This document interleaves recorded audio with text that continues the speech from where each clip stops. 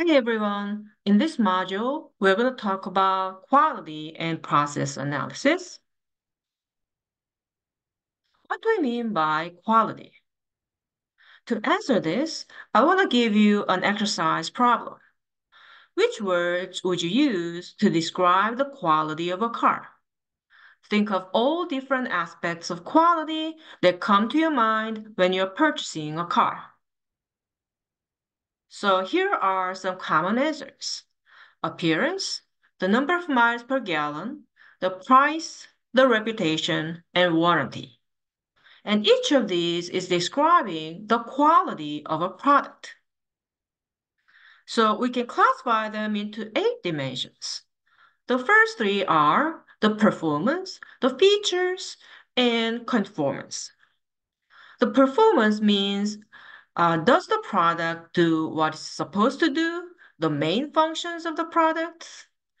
Features are supplementary aspects of quality beyond the basic functions of the product. And conformance means does the product meet its established standards or specifications? Are the cup holders the right size for regular drink cups?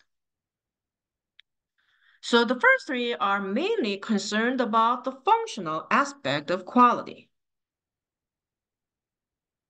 The next three are reliability, durability, and serviceability. Reliability means how long will a product operate until it needs to be repaired?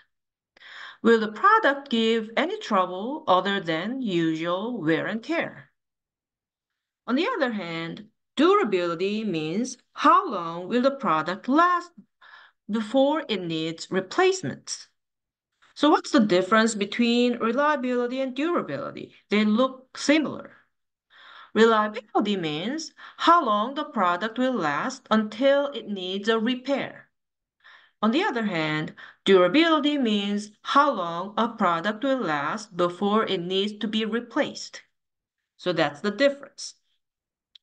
Next, serviceability means how easy will it be to maintain the product. It's describing the ease of repairs and experience of service. And the last two are aesthetics and reputation. They focus on the subject aspects of quality that are based on impressions from the look and the feel of the product, which are aesthetics, and the reputation of the company or the brand. And aesthetics mean, do you like the look and the feel of the product? And the reputation means, what do others think about this product? What are the user reviews?